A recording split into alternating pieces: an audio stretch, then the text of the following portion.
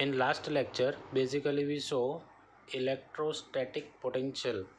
It was a introduction part, and in introduction we show work done against electric field to carry unit positive charge at a given point from infinite is called static electric potential, and its symbol is V. Okay, in that case we show this one. When such a unit positive charge is bringing from an infinite distance to particular point P in electric field, on that time such type of potential produce, that is known as electrostatic potential. And for that, basically we found this equation Vp equal to work done equal to minus infinite to P equal into E dot dr. Here dot stands for dot product, remember, because it is a scalar quantity, so we are using a dot product for that.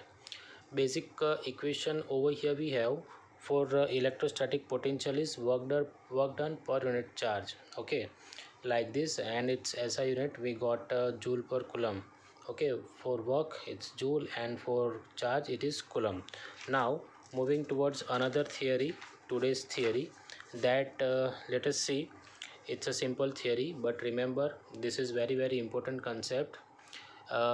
Name of the topic is electrostatic potential difference, or also known as electric potential difference.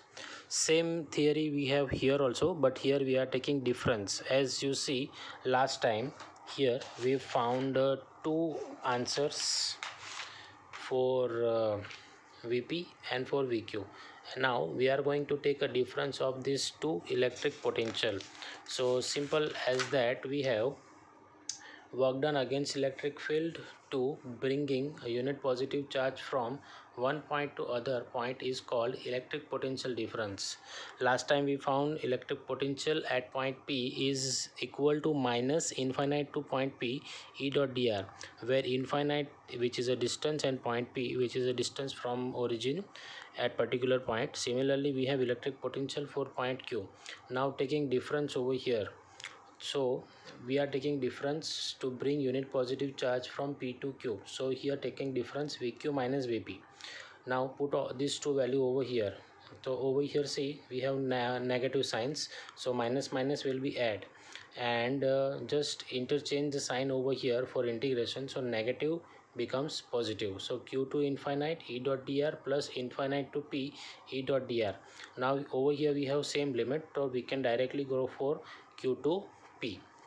So that value we can write Vq minus Vp equal to Q2P into E dot dr. Okay, otherwise you can also write like this.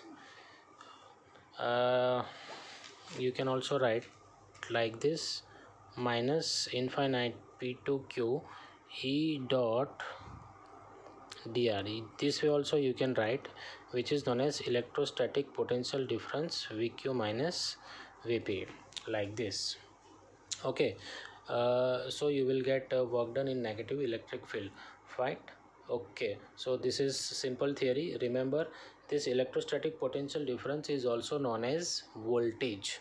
Okay, and this voltage basically we are using in electronic circuits, so that part we will see later, but at present this is very important equation, remember, and its unit is joule per coulomb, or for voltage we are using unit volt.